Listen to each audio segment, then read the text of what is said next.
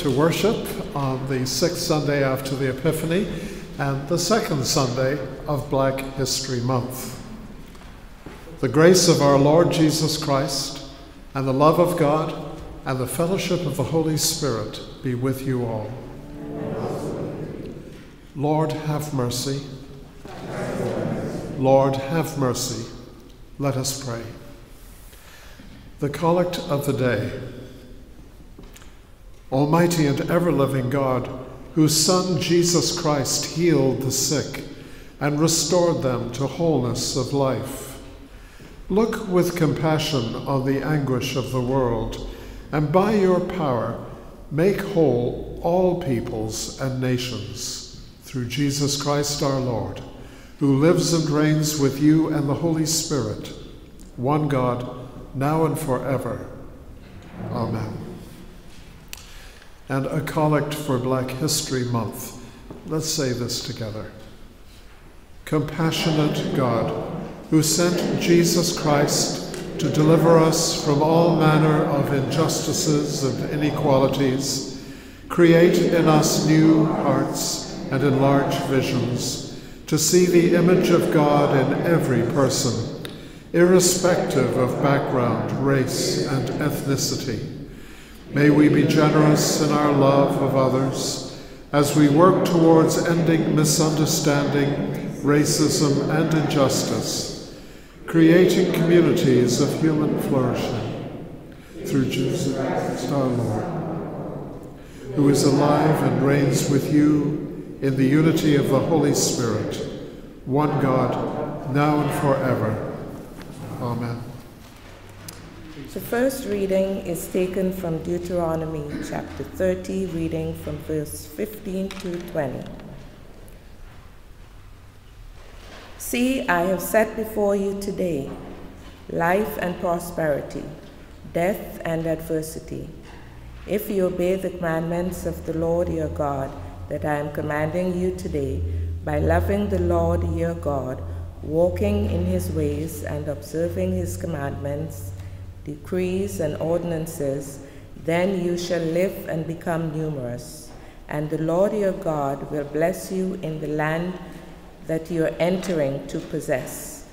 But if your heart turns away and you do not hear, but are led astray to bow down to other gods and serve them, I declare to you today that you shall perish.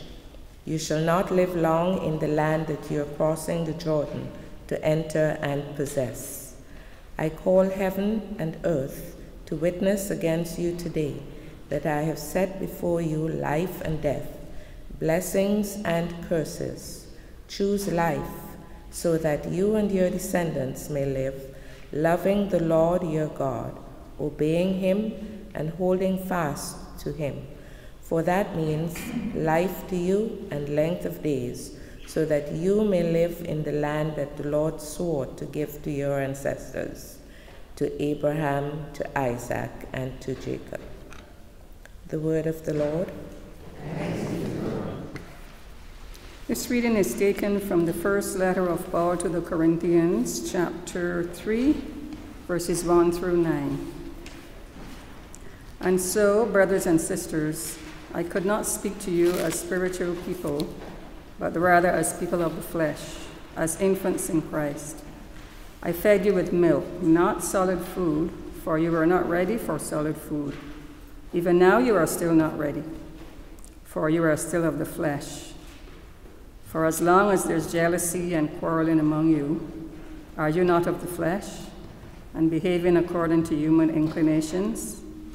For when one says, I belong to Paul, and another, I belong to Apollos, are you not merely human? What then is Apollos? What is Paul? Servants through whom you came to believe, as the Lord assigned to each. I planted, Apollos watered, but God gave the growth. So neither the one who plants nor the one who waters is anything, but only God who gives the growth. The one who plants and the one who waters have a common purpose, and each will receive wages according to the labor of each. For we are God's servants, working together. You are God's field, God's building. The word of the Lord. The Lord be with you. And also with you. The Holy Gospel of our Lord Jesus Christ according to Matthew. Glory to you, Lord Jesus Christ.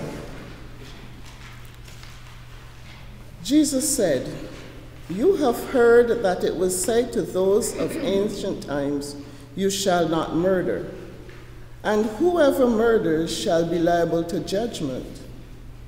But I say to you that if you are angry with a brother or sister, you will be liable to judgment. And if you insult a brother or sister, you will be liable to the council. And if you say 'you fool,' you will be liable to the hell of fire. So when you are offering your gift at the altar, if you remember that your brother or sister has something against you, leave your gift there before the altar and go. First, be reconciled with your brother or sister, and then come and offer your gift. Come to terms quickly with your accuser while you are on the way to court with him, or your accuser may hand you over to the judge, and the judge to the guard, and you'll be thrown into prison. Truly, I tell you, you will never get out until you have paid the last penny. You have heard that it was said, 'You shall not commit adultery.' But I say to you that everyone who looks at a woman with lust has already committed adultery with her in his heart. If your right eye causes you to sin, tear it out and throw it away. It is better for you to lose one of your members than for your whole body to be thrown into hell. And if your right hand causes you to sin, cut it off and throw it away. It is better for you to lose one of your members than for your whole body to go into hell. It was also said, 'Whoever divorces his wife, let him give her a certificate of divorce.' But I say to you that anyone who divorces his wife, except on the ground of unchastity, causes her to commit adultery. And whoever marries a divorced woman commits adultery. Again, you have heard that it was said to those of ancient times, 'You shall not swear falsely, but carry out the vows you have made to the Lord.' But I say to you, do not swear at all, either by heaven, for it is the throne of God, or by the earth, for it is his footstool, or by Jerusalem, for it is the city of the great King. And do not swear by your head, if you cannot make one hair white or black. Let your word be yes, yes, or no, no. Anything more than this comes from the evil one." The Gospel of Christ. Lord, we're all standing here now with open hearts and minds. We're listening carefully to your Spirit. Now, Lord, we ask that you speak to us. Speak through my words. Speak through our thoughts and feelings. We pray in Jesus' name. Amen.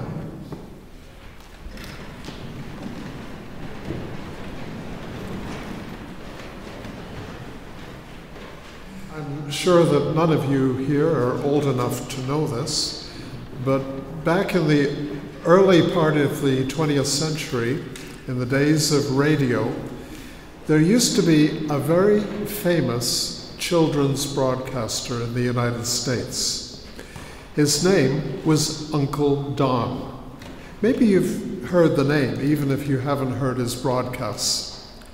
And even up here in Canada, children would listen in whenever Uncle Don was on the air. He used to hold children mesmerized. And one night, he had just finished his broadcast. He had told his last story to the children, millions of them across the continent. And he sang his familiar sign-off song. And then, as the station went to commercial break, he leaned back in his chair and he sighed and said, "Well, that ought to keep the little ...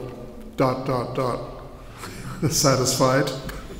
If you need to know what that word is, I will tell you privately in my office afterwards, but you can guess." Unfortunately, the engineer of the station was late in cutting to station break, and the disparaging remark was heard by millions of children across the United States and some parts of Canada. The station, as you can imagine, was immediately flooded by thousands of telegrams from outraged parents, and very quickly the station manager made the decision to fire poor Uncle Don. That was it.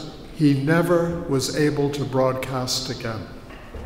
And according to the stories, I don't know how true they are, he died a drunk and destitute. Now, over the years, this story has kind of evolved into an urban myth.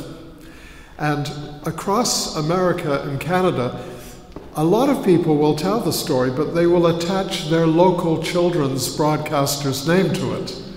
So it might be Bozo the Clown or Mr. Dress Up. Any number of children's broadcasters have been unfairly plastered with this story.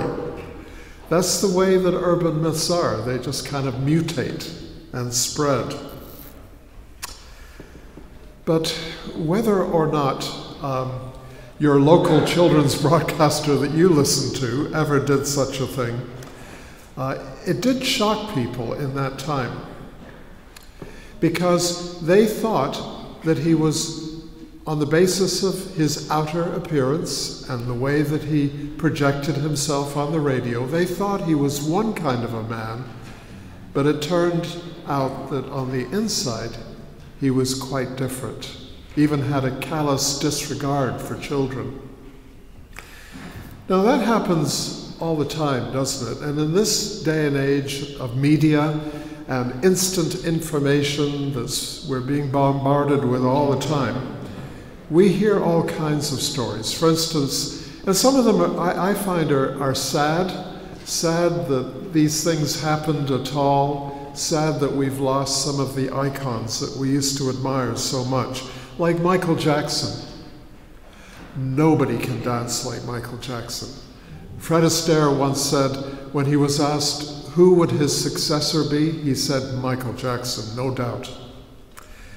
And yet, he fell into disfavor because of the lifestyle that he chose to live privately. Another was Bill Cosby. Now, it's hard for us to imagine what an impact that made on people when he fell from grace, because many children, especially African American children, had shaped their life's plans around what Bill Cosby showed them on his television show. He was a medical doctor. He was a good father and a family man, and he provided a role model to countless children. But then it turned out the real person behind the mask was quite different. Bill Clinton, and you could go on with a list of people who are very similar. People that we thought were one way on the basis of their outer appearance, but turned out to be something quite different inside. And when that happens, when these revelations occur, we feel frustrated. Some people feel angry and judgmental. Other people simply feel sad. I think I'm in the latter category. We've lost so many wonderful people, talented people, who have just fallen into disfavor because of the lives that they chose to live. This past week, just a couple of days ago, we heard an announcement from our mayor saying that he was stepping down, that he was resigning from office. Now, the thing to remember about John Tory is that when he campaigned originally, a major plank on his platform was, "I'm not Rob Ford. You're not going to have a scandal every day. I'm not going to get up and have to apologize for my private behavior all the time.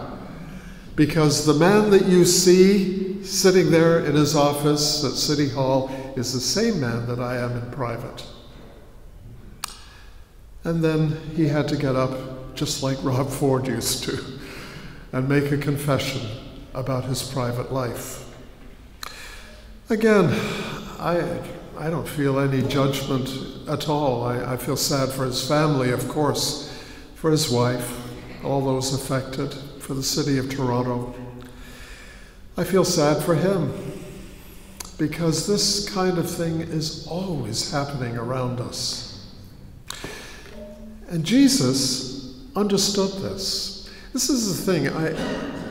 No matter how people argue, pro or con, when they're talking about the Christian faith or about Jesus, what I always respond to them with is, no matter what you think Jesus was, whether he's a son of God or not, whether he was divine or merely human, however you want to define Jesus, he was the most brilliant, far-sighted, understanding man that ever lived. 2,000 years ago, when no one else was saying this, Jesus said, "What goes on inside of you is just as important as what goes on the outside." And that's what he's talking about here in this fragment of the Sermon on the Mount that was read by Rosalind this morning. And I know when I was younger, I never understood this. I always thought, come on, you can't be serious, where Jesus says, you have heard it said in ancient times, you shall not murder, and whoever murders shall be liable to judgment. Imagine everyone in the crowd nodding their heads. Yes, we've heard that, of course. And then Jesus goes on to say, but I say to you that if you're angry with your brother or sister, you will be liable to judgment. And if you insult a brother or sister, you will be liable to the council. Well, how can that be? When I was younger, I used to think, so God is mind reading, he's looking into our minds, and if we just have a fleeting thought where we're angry at somebody else, it's the same as if we have murdered them? Come on. Of course murdering somebody is much more serious. And he says something very similar principle, a little bit later on, where he says, you have heard that it was said, you shall not commit adultery. But I say to you that everyone who looks at a woman with lust has already committed adultery with her in his heart. Now, the penalty for adultery in the Old Testament is clear. Stoned to death. You remember the woman that was caught in adultery? And Jesus had to step between her persecutors and her and say, he who is without sin, cast the first stone. This was commonplace, just as it is in parts of the conservative Muslim world today. People who commit adultery, this is the penalty. But Jesus is saying here, you just have to have a lustful thought. Well, if that's the case, then most men I know, in fact, I would say all men that I know, are done for. And I only speak for mankind here, but I'll let the women speak for themselves. That may well be the case with women as well. Lust is just a part of growing up. It may take quite a while, if ever, to shake off for some people. But Jesus is saying here that just to have these feelings, even if you don't express them, even if you don't talk about it, it's as if you committed the act. Again, how can that be? Surely these are apples and oranges. What you think and feel is not the same as what you do, surely. You remember Jimmy Carter famously said in one of his speeches, he said that he lusted in his heart sometimes. And people were outraged. The President of the United States, an avowed Baptist, is saying that he lusts in his heart. But anyone who was honest, of course, would stop and think about it and think, oh yeah, it's not just poor Jimmy who was willing to confess it bravely, but it really applies to all of us. So, we've got a real issue here, don't we? If our internal feelings and thoughts are treated on the same level as our actions by God, how do we deal with that? Well, here's what I believe Jesus is saying here. Understanding human nature as he did, he recognized that, for instance, Mayor John Tory didn't one day just do something out of character, but he was acting out of his internal life and his value system within. That Uncle Don, when he made that statement at the end of his broadcast to all the children of America, he was acting from his attitude within. He did very well at hiding it when he thought that he was being heard by millions, but that's how he felt inside. And he would have been the first to say to you, it's harmless. Yeah, sure, I get bored and I don't even like the kids quite often that I'm broadcasting to. But so what? I don't do anything about it. I don't disparage them on the air. I'm Uncle Don. But Jesus is saying, the person you are on the inside is going to leak out eventually to the person you are on the outside. Now, some of us do pretty well at bridling our feelings inside. We can get horribly angry at somebody. We can even, in our minds, imagine taking vengeance on them, maybe committing an act of violence if somebody has really hurt us badly. But we always say to ourselves, but I would never act upon it. I would never do anything, and nobody else has to know how I feel. But this is how I feel, and it's justified. The only trouble is, when our will is weakened, for some people it may be by addictions, drugs, alcohol. Other people it may be maybe just a highly charged emotional situation that they didn't expect to get into, but it kind of escalated. It's amazing how ordinary folk can commit the most terrible crimes. Have you ever noticed that when somebody does something awful, maybe takes out a gun and shoots his family and then himself, something like that, when they go and interview the neighbors in the neighborhood, they all say, he was such a quiet man. He was always nice to his children, played with them in the backyard, and he was part of our community and participated in community events. I can't believe that he did that. Well, that's who does these crimes. It's usually not crazy people or insane people, although that happens a lot too, but it's often ordinary folk who are pushed to the limit. So many of the things that we do in life that we later on regret started out as feelings, thoughts within. And we rationalized them and we thought, they're inside.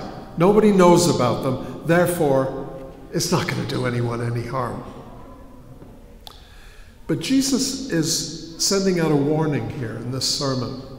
He's saying, what you feel and what you think about your neighbor does cause harm.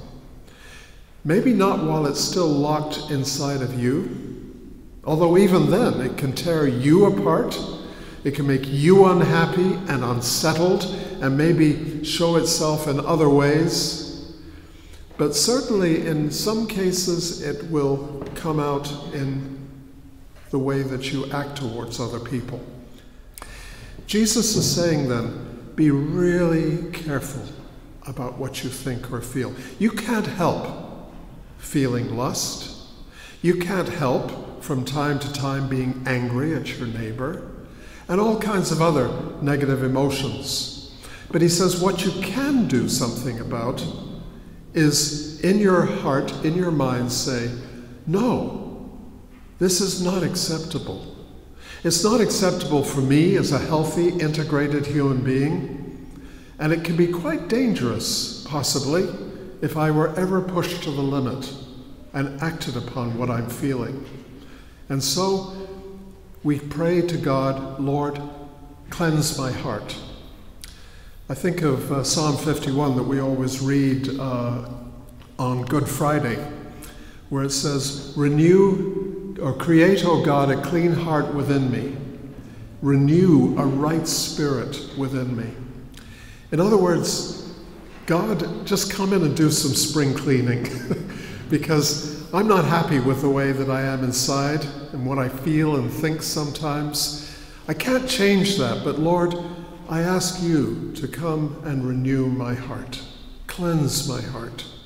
Jesus, I believe, saw that as one of his great goals for human life. He was always teaching his disciples about this. That we be integrated human beings, that our inside and our outside life match and reflect each other, that we not be one person inside, another person on the outside. We all need God to cleanse us within. In the name of God, the Father, the Son, and the Holy Spirit. Amen.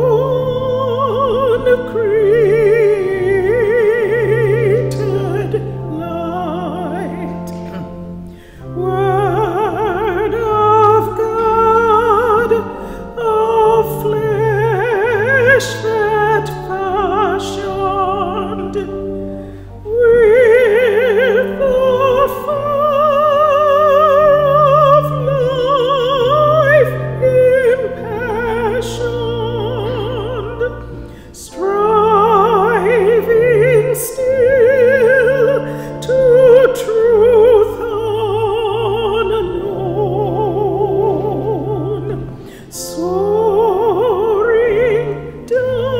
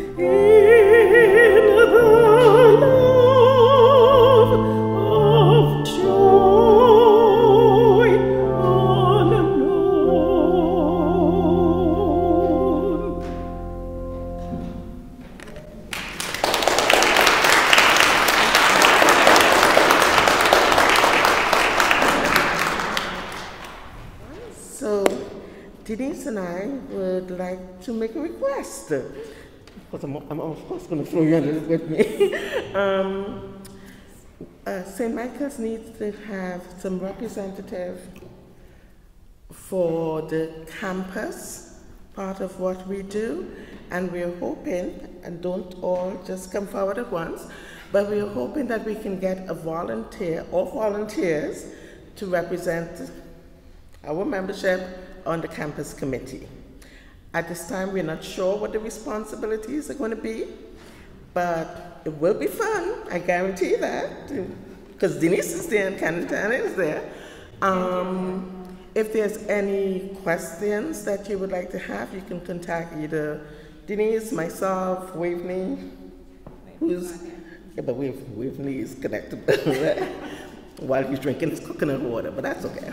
So we would love to have you guys on board with us. The meetings are held once a month. At this time, we think you'd just be, taking notes and being aware of what's happening between St. John's and St. Mike's.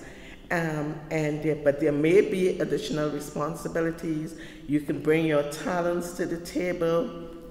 I've been so surprised. You never know what comes up on campus and what you might be able to provide to the church. So thank you for your support. I just wanted to add that we are short a deputy warden, as those of you who were at vestry know. So hence the reason that we are soliciting your help to have another voice on campus, whereby the wardens, the current wardens, don't have to do everything that is required of a warden to do as a representative of the campus board. So as Rhonda said, we would love to have someone come forward and offer their services, whatever it might be. We're not sure exactly what you may be called upon to do, but it would really help us to have a volunteer so that some of the load of the wardens can be lightened a little bit, okay? So thank you very much, and we look forward to getting lots and lots of requests of people wanting to get involved and to help out in this way. Thank you. Okay, just generally, but not necessarily if you come on campus. The chairperson is a responsibility, the treasurer is a responsibility, secretary, someone to take notes. Those are the three main, I believe, responsibilities of campus, but then sometimes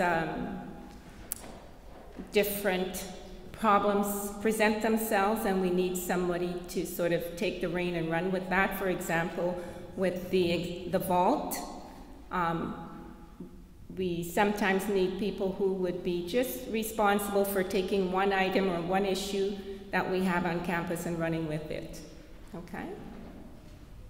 So, if you are interested, please see one of us.